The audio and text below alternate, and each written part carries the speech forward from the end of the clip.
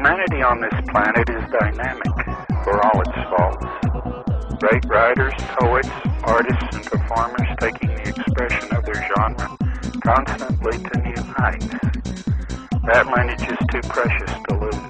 But poised above all this are the mindless power grabbers who won't be content until they possess even the souls of those they've already begun to plunder in mind and body. If you only knew how much effort I've put into averting the madness that would turn a world into a place where no one would wish to live. To have seen it over and over again, but like some residue of the past, kept it all in this inevitable cycle, knowing full well this is not the way it has to be. The social engineers trying to implement the monstrosity of the New World Order are following the Armageddon scenario, the revelations like a script, because they think implementing the New World Order, it will lend them power. The social engineers opportunize the faithful. They would think that this was the second coming and think their belief in Christ alone is all they need. They would relax and expect to be delivered and resign themselves instead of doing something about the tasks that were being put upon them. And that makes them very easily eaten up.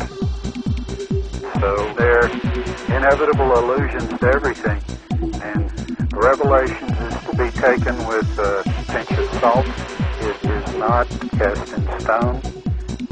Prophecy is useful for shaking people up to look in the direction of inevitability and nothing to be superstitious over. The important thing is for people to wake up, to see what's going on around them. The consciousness that can pool just from awareness can make a difference for the populace of the world to see what it is that is really manifesting this evil. There's so many people that are waiting to come forward, and they would if they knew they had the support and protection of people so that when they risk themselves, they'll have the full support of everyone that would be victimized.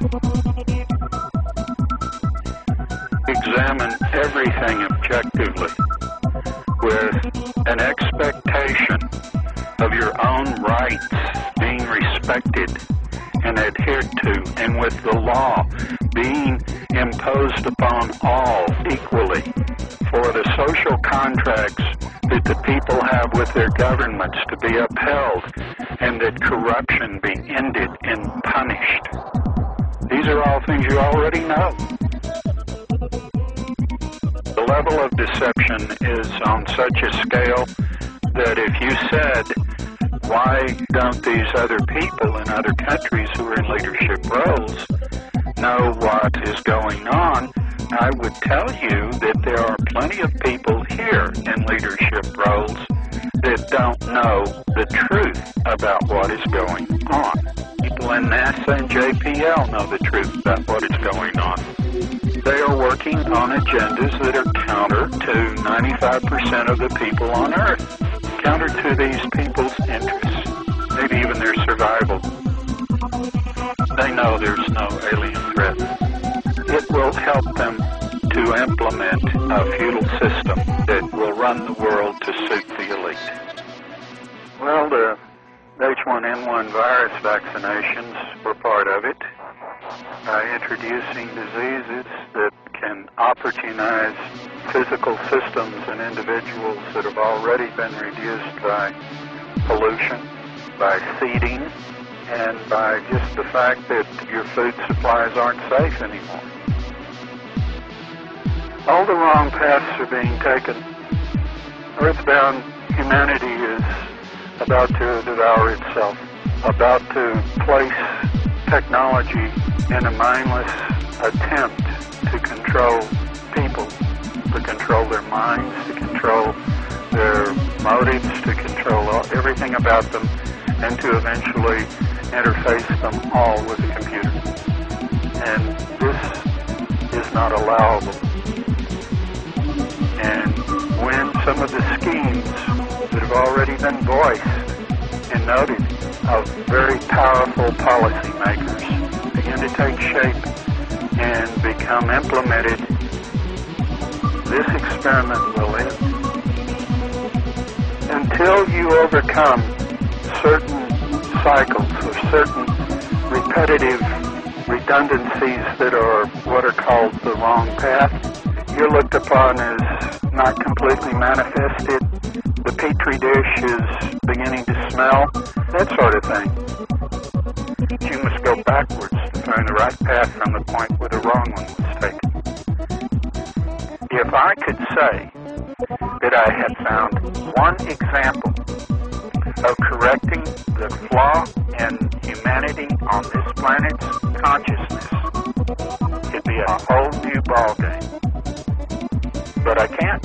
You have no idea how I've tried to find a way to make people try to build a model of unified consciousness and how miserably I failed. I worked with several people, and I've had them to the point where they're fed up with being ambivalent. They're fed up with this weakness, this frailty.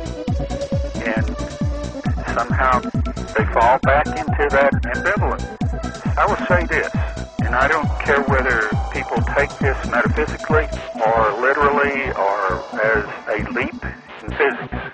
If you perfect a model of anything, even if it's only in your mind, you can manifest it. Most of all, nothing has any meaning or purpose to survive that has no moral core.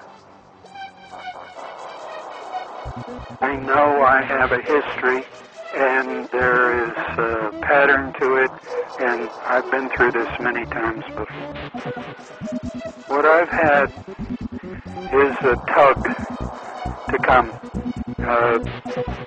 It requires a great deal of energy to resist it, to try to pull me back. And I'm not ready to go. I'm not through. And I don't give up on man. There is one person that is a negotiator for the EMVs with the ETs, and between someone that will come and live among a planet that is being scrutinized and has problems, and he will live among them, and he makes the final decision about what's going to happen. So, of course, to be just, to be fair, you have to be involved to make a life and death decision. That's why someone like me comes here, to get involved. Yes, I am that person. Of course, I'm under a great deal of pressure. The community of ETs have wanted me to make this decision a very long time ago. They are very pessimistic about humankind on this planet.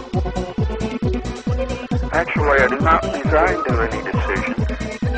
I merely lose the strength to withstand others making it, as I am pulled back to my source, leaving the field of battle.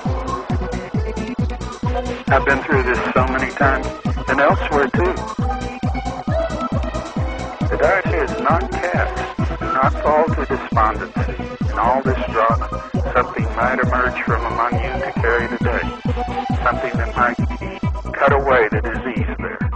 All the potential is there. I've always fathomed it, so I have stayed.